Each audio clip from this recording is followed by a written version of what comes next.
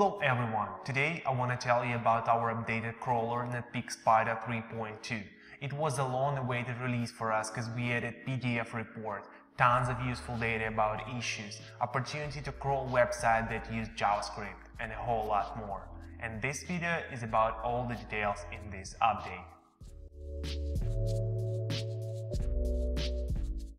JavaScript is not a rare case anymore. The number of websites that were built using this technology or have plans to implement JS is continuously growing. Unfortunately, high-tech solutions not only give us the new opportunities, but also cause problems. That's why I'm happy to say that starting from now, Netpeak Spider will help you to fix that.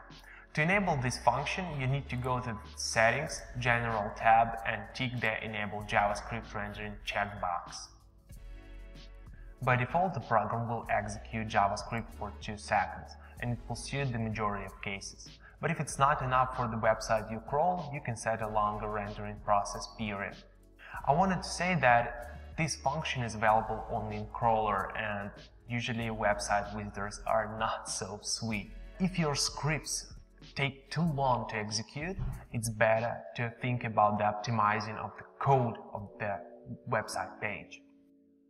Next thing is, program will execute JavaScript code only for 200 OK HTML pages, not to waste your valuable resources where it's not necessary. When you want to enable the JavaScript, please think again, either it's necessary for the current crawling or not, because it will make the crawling process much slower. The tool will send an additional request to the Chromium, will load JS and CSS files and execute the JavaScript code, and of course all of these things takes a lot of time. Thus, please do not enable it every time and think either it's need for the current crawling or not, because the majority of websites really do not need to be crawled with that JavaScript rendering function. I want to underline several useful things. During rendering, crawler blocks all requests to analytics services like Google Analytics, Yandex.Metrica or similar one, not to hurt your data accuracy. We will use cookies to speed the checkbox in the Advanced tab of the crawling settings. Then iframe and images will not be loaded during the rendering. And the last thing is, JavaScript rendering is limited by threads. It means that you can use only 25 threads for JavaScript rendering. For example, you used 100 threads in the General tab of the crawling settings, and it means that crawler will scan 100 documents simultaneously, but JavaScript will lag behind and use only 25 of them at once, just because it's not so fast as the regular crawling. And of course, to sum up all the things I've told about the JavaScript rendering, I want to say that as Morpheus in Matrix told us, choose wisely. Either you need JavaScript rendering for the next crawl or not. We created a PDF report that will help SEO specialists quickly determine the website optimization quality without any additional efforts. All the key information for website audit is gathered there and waiting for your conclusions and recommendations. We tried so hard not to make it only informative, but also pleasant to the eyes of your customers or colleagues when you send it as an implementation task. Before moving on to the report, I wanted to say that it will be useful for the sales teams that offer SEO services, because you can get a brief overview of the website problems. After reading this report, you can evaluate the project quality and then go further to negotiate with the customers. If you haven't seen our PDF report yet, I have 2 news for you. First, you missed a lot in this super beautiful report. And the second thing is, don't worry, we'll briefly run through all the things in this video. So let's move on and start the unboxing of this report. To download this report, go to the Export menu of the tool and choose Express Audit of the Optimization Quality. Title page greets you with a screenshot of the initial page of the website that you crawl, or if you will crawl a list of URLs, it will be a nice picture representing a list of URLs. Right after that, you will see all the navigational links that will help you quickly surf through the report. Have you seen Overview tab in a sidebar? Here is its counterpart on steroids. Here you will see the crawling mode. It can be either checking the website or crawling a list of URLs. Then it will be an initial URL or the first URL on the list and the number of selected parameters during the crawling. Then we have the number and types of crawled URLs and URLs with major issues. Here you will see all the errors and warnings that have been found on the majority of the pages of the website that you crawled. Then we show you the content types of internal and external URLs that have been crawled and top host. So it's like the number of the most frequent domains that have been crawled. For example, it can be used to determine the most frequent host during the crawling the list of URLs. If you just choose a lot of links or a lot of pages from different sources, then crawl them, and then you can understand maybe some of them belongs to the same host. Next section is URL structure. It's like a short overview of the site structure report that you can export from the export menu in the tool, and here you will find all the URL segments that have been found during the crawling and like how many URLs contain this URL segment and also percentage of these URLs.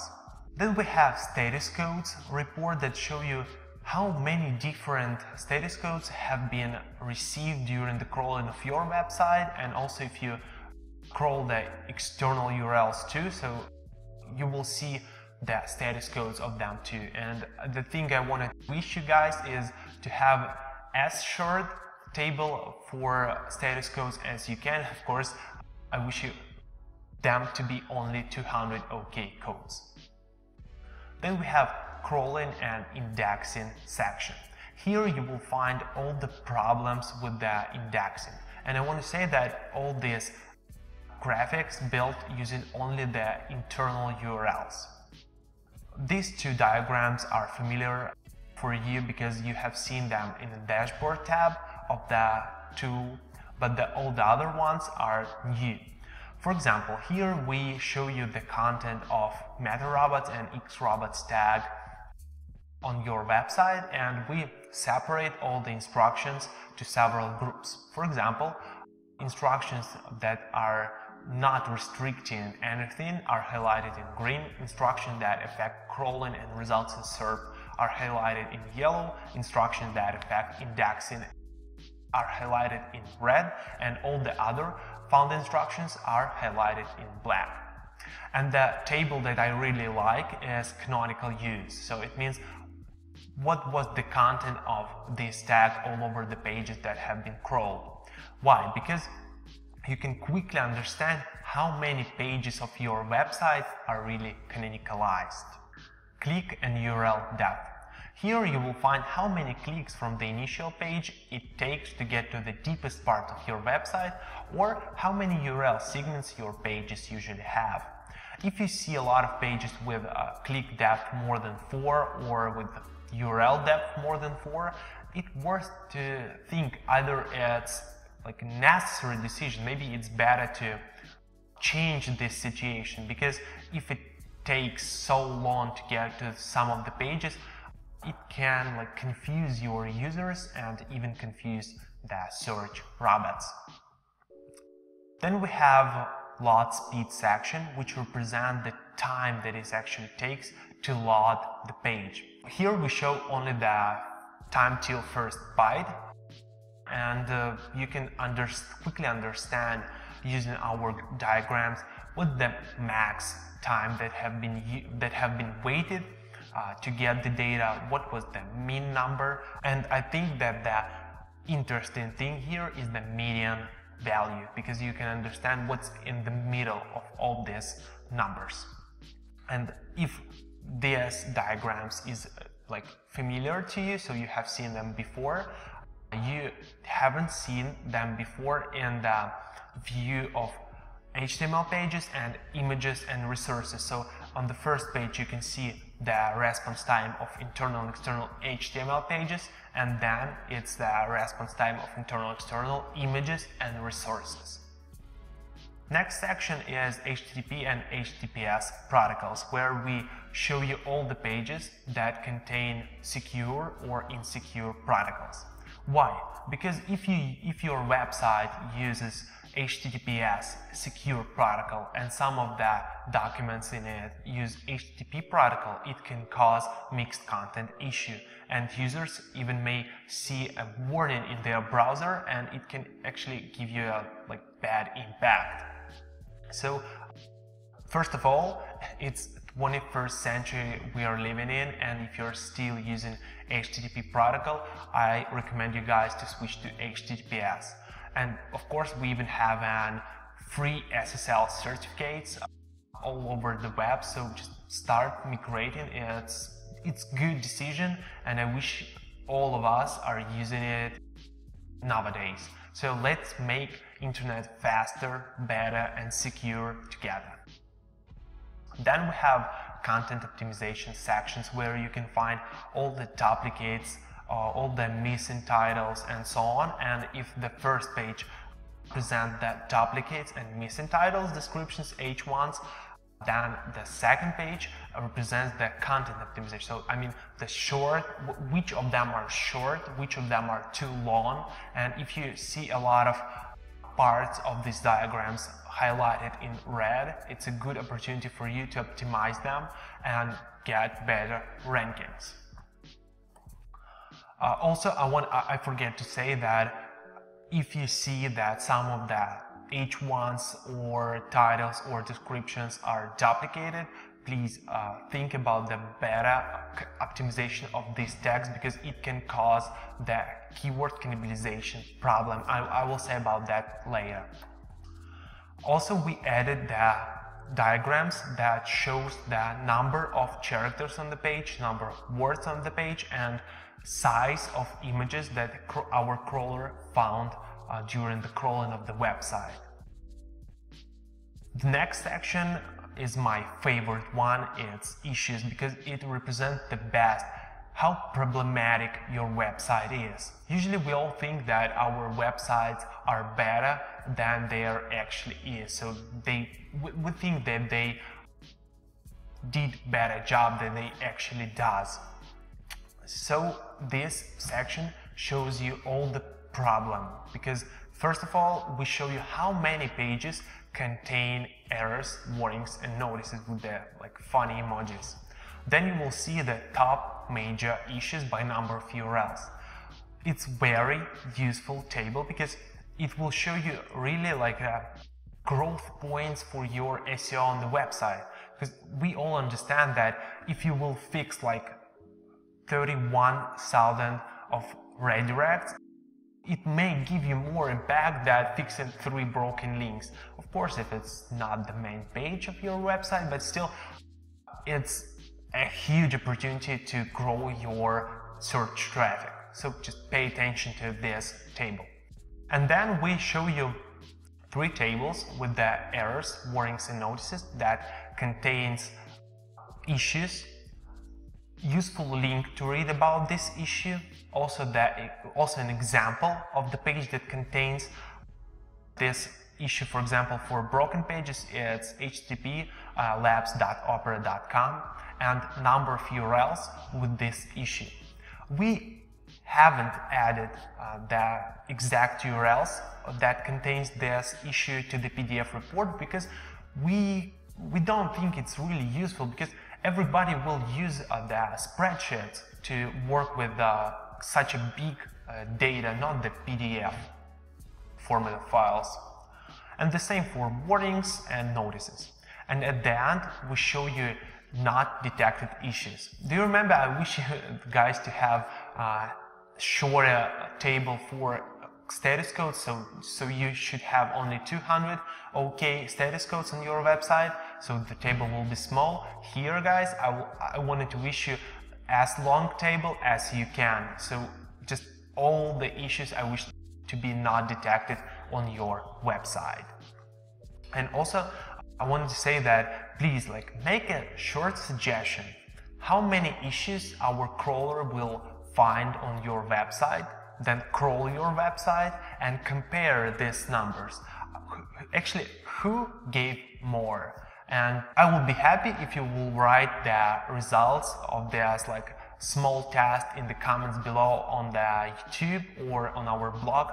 I will be happy to be sure that my idea is true, because we actually tested it before on one of the online marketing conferences, where we asked more than 1,000 of people, hey, make a suggestion how many issues our crawler will find on your website, and then we tested it, and actually the majority of people were a little bit sad about that, because we found a lot of issues on their website that they even haven't thinking about. At the end of the report we have terms, so if you don't understand something in the phrases that we use during the report or something like that, here is the place that will help you with understanding all of them. And the next section is settings. So we show you all the parameters and crawling settings that were used when we was creating this PDF report. So you can understand either that considering the robots.txt instructions was used, have you been using scraping or not, how many crawled URLs, or other things that you can define in crawling settings. And the last page of the report tells you some information about us as a company, so about the Netpeak software. Here you will find all the useful links about our tools, you will find what tasks our software can solve and who use our software, and also useful links to Help Center, to our customer support or blog. I will be happy if you will surf all through the links and get more information about us. Actually, that's it about the PDF report, and I wanted to ask you about one more thing. If you like the report, press thumbs up here. If you have any ideas how to improve the report, how to make your day-by-day analysis tasks easier with our report, just write all of them in the comments below. I will be really happy. So let's switch to the another section. It's extended issue descriptions. As I told you before, a lot of people think that their website is doing better than it actually does. When you see a huge number of issues in a sidebar, the first questions that appear in your head is, what's the reason of this problem? How can it hurt my website? How to fix it? And of course, where to read more about that. We got thousands of user messages to our support team with the questions like how to fix it and so on. And fortunately, now we have built-in library in our software. To see the answers on all these questions, click on any issue on the sidebar and you will find what the reason of this issue, what was the target parameter for detecting this issue, how can it hurt your website, how to fix it, and several useful links that we want you to read to understand better this issue. Also, we have made a special page on our website that will help you to understand all the issues better. So it's just a really big page, a really big article that contains all the descriptions of the issues. And also, even if you of course, you can read this article on the website using your tablet, smartphone, or if you want, you can even print it. It's up to you. But also, we have added a special report about the issues. It's called Issues Overview plus Descriptions. When you export it, you will have a spreadsheet with all the descriptions of the found problems during the crawling.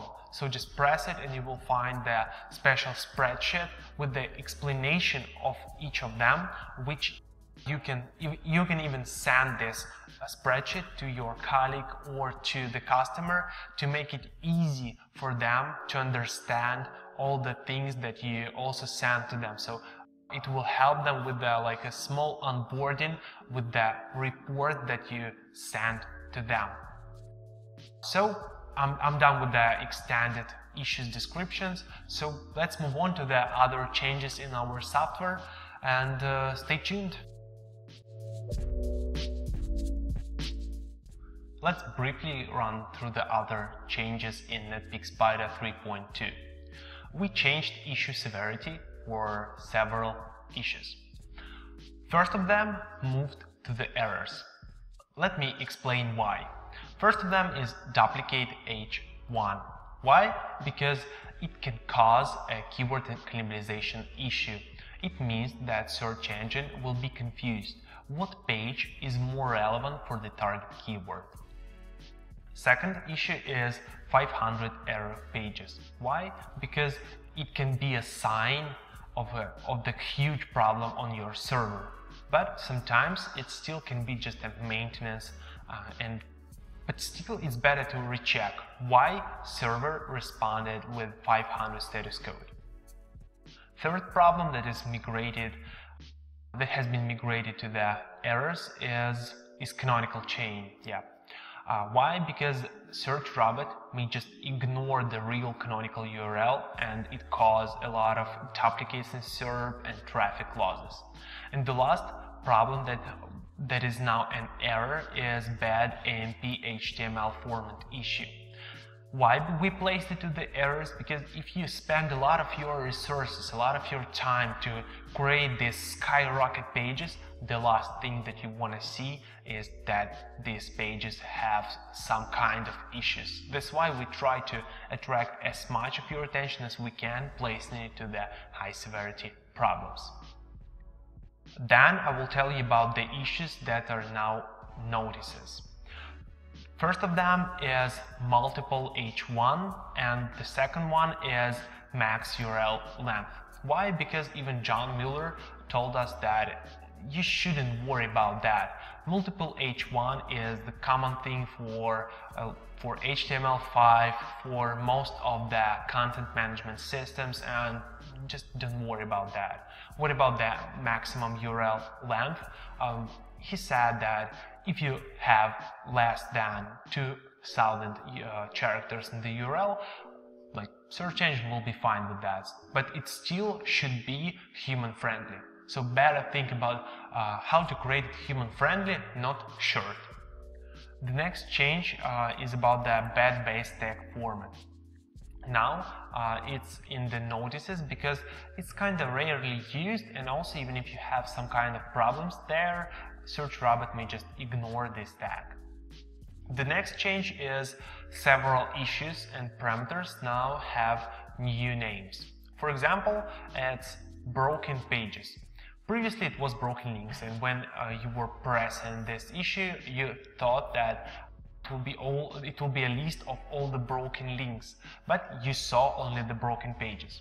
Now it's the broken pages issue, and to get all the broken links, to get the broken links report, you need to click on the issue report button or go to the export menu, special issue reports, broken links. That's how you can get the broken links report.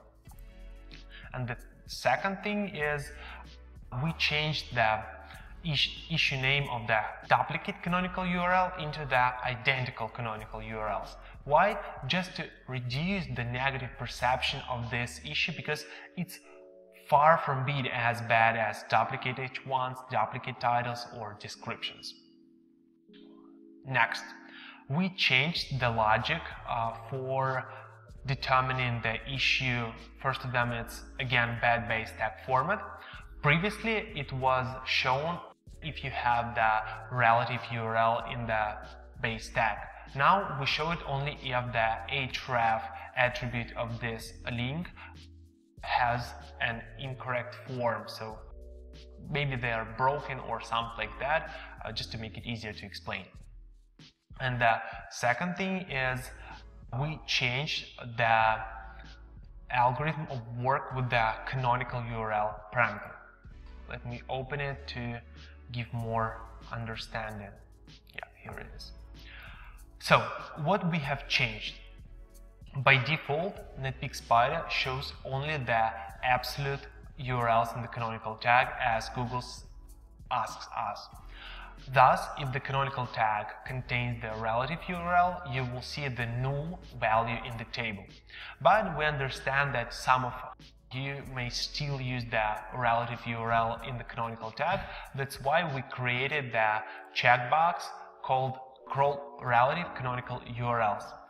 When you use it during the crawling of the website, if we will find any relative URLs in the canonical tags or in the head section of the document, we'll transform it to the absolute form and add it to the table. Don't worry, in the future we will add more agile work with the canonical URLs.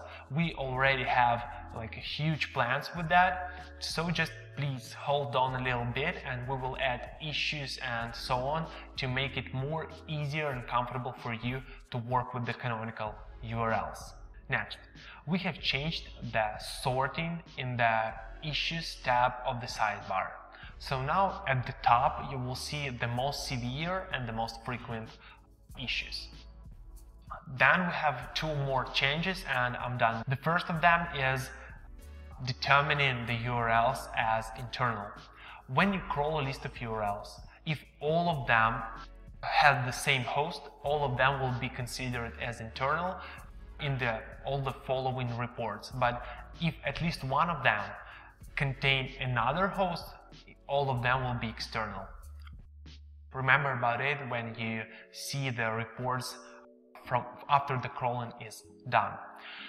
And the last change, maybe it's not so good for some of you, but we stopped supporting Windows operating systems with versions older than 7 Service Pack 1.